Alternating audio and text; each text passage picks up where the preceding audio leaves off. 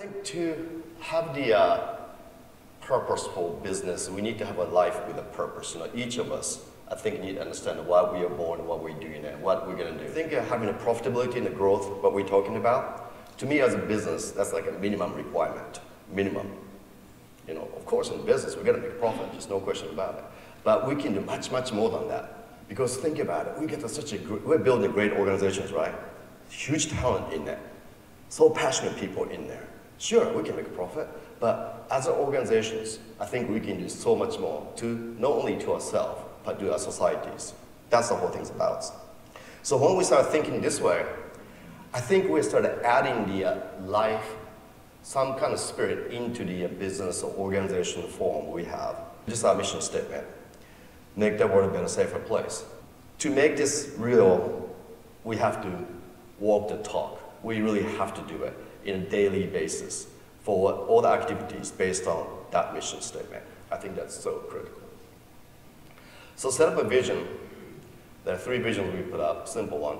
One is be a global leader in the structural engineering disaster risk management. Has to be some kind of inspirational stuff, you know, we put up there. Second one, take bold actions to safeguard humanity. You know, gotta be kind of cool, you know, has to be something like that. That impact society as a 1,000-person firm. Then we set up the goals. So goals is obviously we articulate the goals in revenue growth and profitability, obvious, right? We do that. But on top of that, so when we generate this revenue, what is the actual impact to the society, to the place we live? So today, we possibly impact 10 million people's lives, and we're looking at 2025, we should be able to double that number. I think our industry can have, and does have, the biggest impact on humanity. Because we create the place, we create the shelter, we create this building, we create the houses. It's a big deal what we do. So this May, I was in Ethiopia and just traveling around, and I met people there. It's a tribe called Kara tribe. And I saw what they're doing there, and I just want to kind of share with you.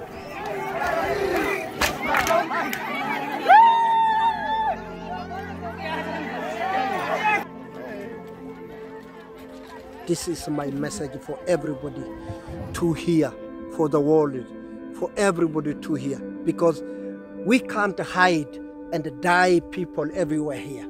We need to tell for the other people to know our problem, to know what is happening in Omo Valley. The rain, when you see sky there, there's not enough rain.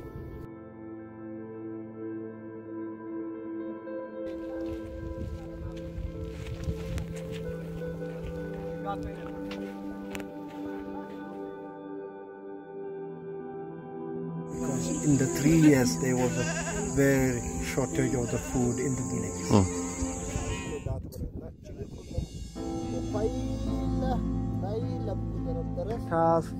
We need to make canals here, and this is the solar panels.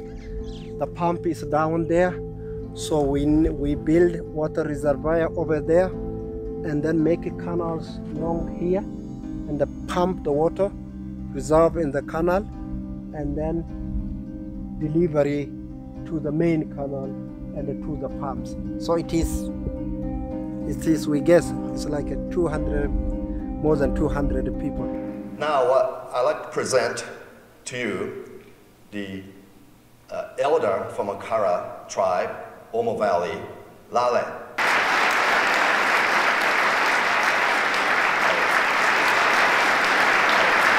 And my message today is we have a problem in Omo. We have Omo River. We depend on the seasonal flood in Omo River, like end of August to September. And then when they build this dam, nobody's at least consulted any Omo Valley local people. So my message here, why I come here, is to ask your support. We need to keep this culture. Soon, people leave the villages. Where? We don't know. Because food is number one for everybody. Because we tried in many ways to plant crops. So this is my message to you. We have very nice culture, very nice elders, very nice systems in the villages there. So I think this is the message for you. I think this can help. Yeah.